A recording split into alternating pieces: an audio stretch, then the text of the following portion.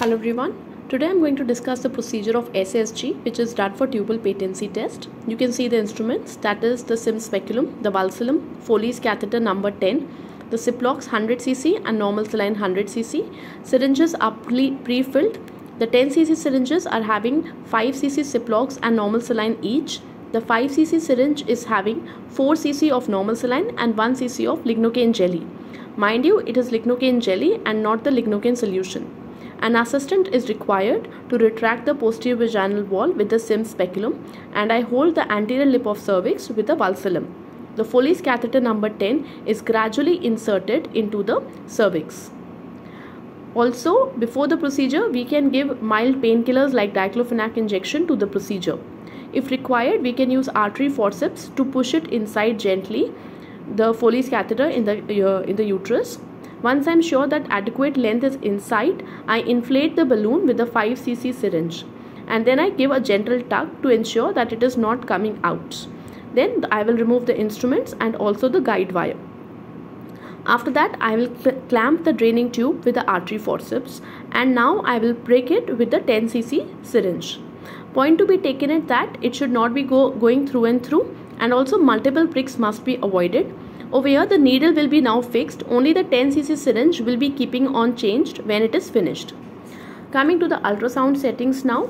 Ultrasound should be put on the gynec preset with the follicular monitoring on mode, and also the color Doppler should be on the low scale settings. This is the uterus, which we can see the Foley's bulb is inside, and right ovary and left ovary should be visualized. The point to be taken care of is now whenever the assistant is pushing, she should say by her mouth that she is pushing, because we have to correlate the findings of that push and the free fall which we are going to see on color Doppler on the screen. So a correlation of the pushing of the syringe and a free fall on the ultrasound on color Doppler is very important to document the patency. Now if you see that this is a right adnexa in which the free fall is not very much appreciated. This is a right ovary as we saw. Now moving on to the left side, left ovary this will be, and putting on the color Doppler, you can see a very good free fall will be there. That will confirm the patency of the left tube. So this is right again I am confirming, but the free fall is not there. And if you see on the left side, a good free fall will be appreciated on pushing. Also note that now you can see this is a good free fall. Also note that whenever the patient has pain, then also some false readings can be there about the patency. So that is why you again have to reconfirm. So that's what I am doing on the right adnexa. Again I am reconfirming. Please note that SSG has to be done after the periods have finished. Now coming on to the uterine cavity evaluation.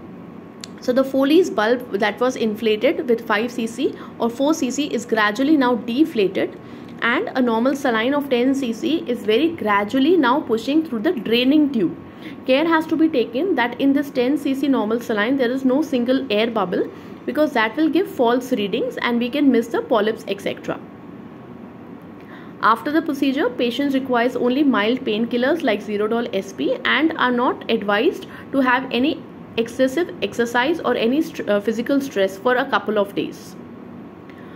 This procedure also has a therapeutic value. Sometimes mild blockage will be also opened while doing the procedure. So this is a normal uterine cavity. Thank you.